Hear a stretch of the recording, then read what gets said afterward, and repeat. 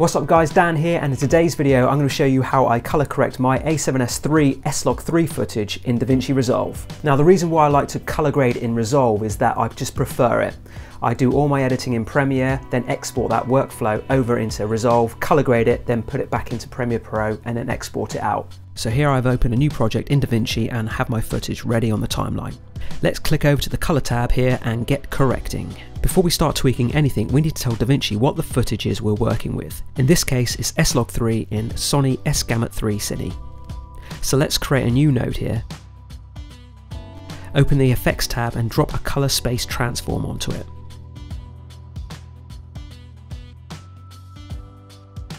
On the drop down menu, we're going to select S-Gamma Cine,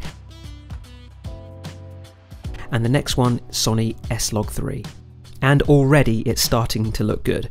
Now if your exposure is not set correctly, it may look overexposed or underexposed. When I shoot my footage, I always, as a rule of thumb, expose the middle grey to 41%. You can do this by setting a custom zebra level on your camera. When those lines show on the middle grey, you are good to go. So you want to make sure the zebra lines are showing on this, and that means it's exposed to 41%. You can either invest in an X-Rite Color Checker Passport, which is what I use, or there's a cheaper white balance card option available too. I'll put the links in the description below for you. All I'm going to do now is click on the first node here and adjust the offset and lift to the point where I want my blacks to be.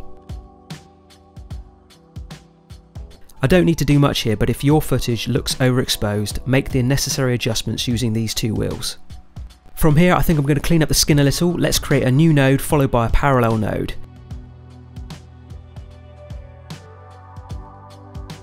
Using the colour picker, I'm going to click and drag across the forehead to select a majority of the skin colour. If I toggle this wand here, you can see the selection.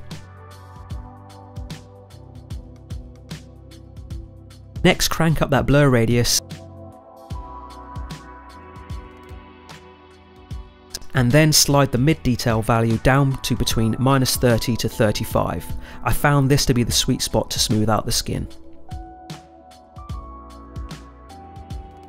Next I'm going to bump up the saturation ever so slightly.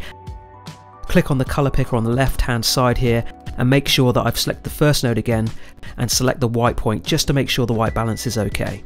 And that's it. From here I would export this out as a Premiere XML file and then add any effects and text to the video if I need to. That is my workflow at the moment. And that's it. Thanks so much for watching. If you like this video, please hit subscribe and like, and I will see you in the next one.